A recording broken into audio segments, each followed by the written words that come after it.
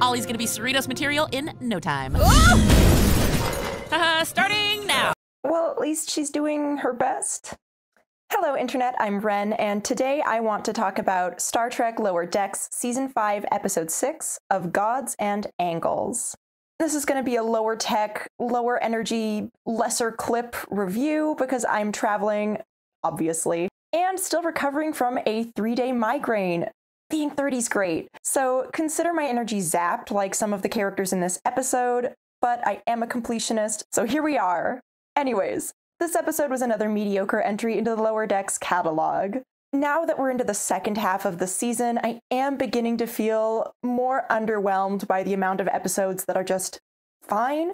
This episode was fun, it had some good jokes. And I think she's stealing my kettlebells to mess with me. I can't make gains without my bells! And it was cool seeing Mariner in mentor mode. But the A-plot left a lot to be desired, and the B-plot was another silly throwaway. Although we do finally get to revisit Boimler's alternate universe pad. I could tell because the bevel is 3.7% deeper. Also a thread. Oh yeah! So let's get into it. Spoilers for Lower Decks up to this point. In the A-plot, the Cerritos is hosting diplomatic talks between warring photonic energy cubes and spheres whose nebulas collided. Ransom is struggling to manage a young ensign, Ollie. Who said I couldn't stack 100 pieces of circular furniture onto a single sled? I did, and it wasn't a challenge. It was an order. Who is sort of a demigod as a descendant of the false gods in the TOS episode Who Mourns for Adonais. She keeps making trouble and having bizarre accidents. Don't worry, I inverted the weight threshold. This bad boy could hold a friggin' neutron star. When Mariner hears the captain contemplating throwing her off the ship, she offers to take her under her wing. Come on, Mom, let me help her out.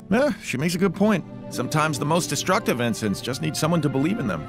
The captain agrees, and the two are tasked with babysitting a young cube. One of the lead cube's kids is acting up, locked themselves in their quarters. We're supposed to get it out and show it a good time. We're babysitting? Ugh! However, when they go to find the cube, the quarters are trashed, and it turns out the cube is missing. He trashed the place. Mariner and Ollie are then tasked with investigating it on the down low so as not to upset the negotiations. I can't have security running around raising suspicions. How about us? Mariner and I are low status enough to fly under the radar. But instead, Ollie finds some anti-cube propaganda in the quarters of a random sphere whose privacy they invade. Check this out! That naked creep's got anti-cube propaganda! Time to shave those edges off once and for all. And jumps to conclusions, accusing the sphere of murder. No, the cubes are weird, but I support an end to hostilities. We saw your anti-cube rants, murderer! The murder accusation comes out during the negotiations. No one is suggesting that any orb murdered any cube. The one with the leaf hat did.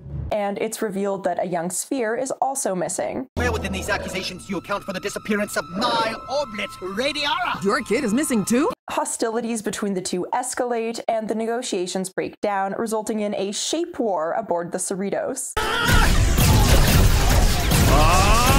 Shape war! And Ollie uses her lightning powers to zap the energy away.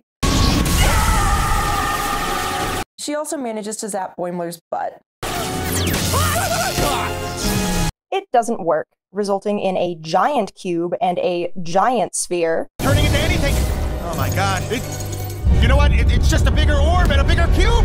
They're not creative at all! But Ollie has another plan involving good old-fashioned engineering, and she convinces the bridge crew to allow her to use the tractor beam. I could direct an electromagnetic field into the nacelles! Which would weaken the photonics and charge our shield at the same time. Which is a nice callback to the one she was working on at the start of the episode. You appear to have solved the unit's compression stability problems. Yep, so now I can stack crates without having to move.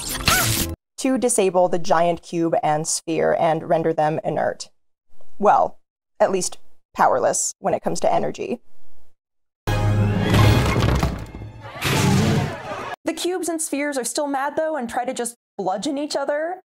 We don't need energy to defeat you. Prepare to be bounced upon. Until we get the obvious Romeo and Juliet reveal that the two crazy kids were actually just together. We thought you were dead. No. We've been together. And they've produced an offspring, the dreidel-shaped Squarin. Everybody, surprise, it's me! This is our child, Squarin. The Shapes are so excited about the new baby that they agree to resume negotiations. Well, Aaron is perfect.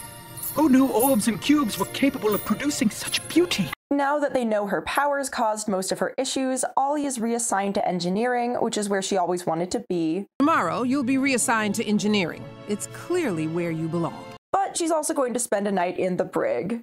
But first, you're spending the night in the brig. What?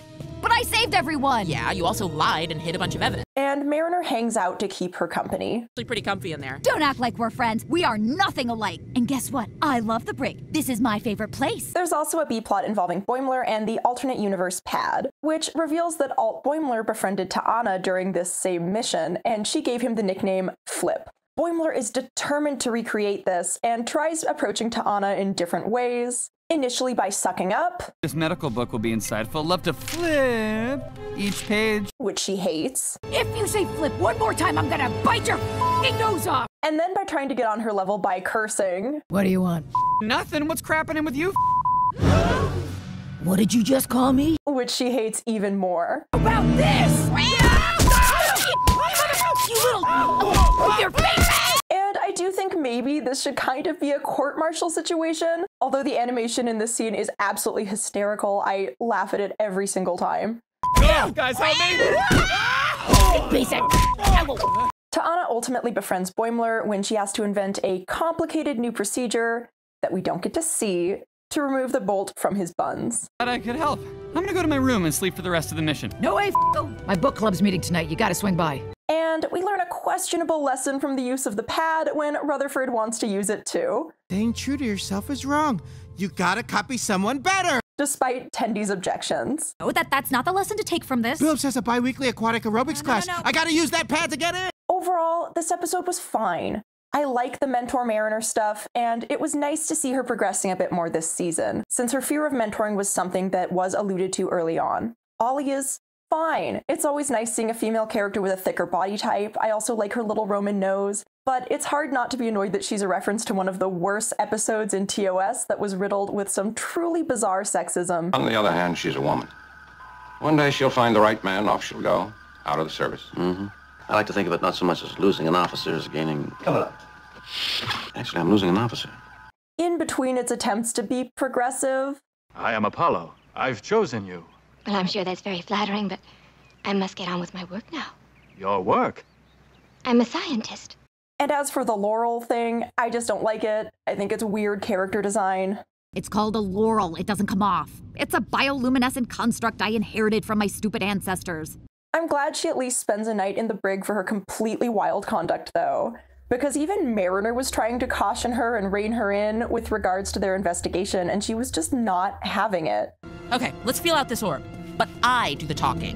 Spill it, Circle! We're onto you! Spill what? It was season 1 Mariner level of menace, though, which I assume was the point. Joke's on you, man! I love the brig! I'm going to my favorite place! And I do like the parallels between the two characters, as well as seeing Mariner return to her old bunk. Mariner, you are in your old bunk. The human susceptibility to nostalgia is puzzling. The cubes and spheres honestly did nothing for me, though. Their designs aren't interesting, and while the shape jokes did get a couple chuckles out of me here and there... What is this? What do I do? I've been a parent for 5 minutes! It wasn't really enough to justify picking these designs instead of creating some aliens that are actually interesting. It seems silly to do such simple aliens when it's presumably one of the last animated Trek installments we'll get for a while, and therefore one of the last chances to execute something really creative that would be harder to achieve in live action. It also feels like it's been done before with Futurama's War is the H Word over 20 years ago. We must put an end to the bloodshed. We have all seen too many body bags on ball sacks. This episode is watchable, but it leaves a lot to be desired, especially this late in the season. I think it spends too much time on the shapes and not enough time developing Ollie and Mariner's mentorship relationship. The B-plot is also fine. I did absolutely cackle at the running joke about Tendi and Rutherford both noticing that the pad was different, but not noticing that it's red. Does this have anything to do with that alt universe pad you're always secretly reading? You know about it too? Yeah, it has a way wider bevel. It's red! Oh yeah! And the scene with Ta'ana attacking Boimler was so funny. Guys, help me! Even if she definitely should be getting in some kind of trouble for that. I guess dating the head of security does have its perks. I did enjoy the continued evolution of the Boimler facial hair. That said, it doesn't really tread any new ground with Boimler as a character. I'm trying to trick Dr. T into inviting me to her book club. Okay, so just be yourself. That's what I said! It's the same insecure Boimler we've seen off and on since season 1, with Tendi even pointing out that we've covered this before in the Hawaii episode. Well, didn't you learn this with the whole Hawaii thing? Yeah, but this is different. Beard Boimler is me. Where Boimler pretends that he's from Hawaii to bond with Ransom. Yeah, I mean, I am homesick for Hawaii. I grew up in Hawaii, and man, do I miss Hawaii. And then awkwardly has to deal with revealing the truth that he is not from Hawaii. I'm not from Hawaii, sir. I'm from Modesto, California. I just wanted to find a bridge, buddy. I'm sorry.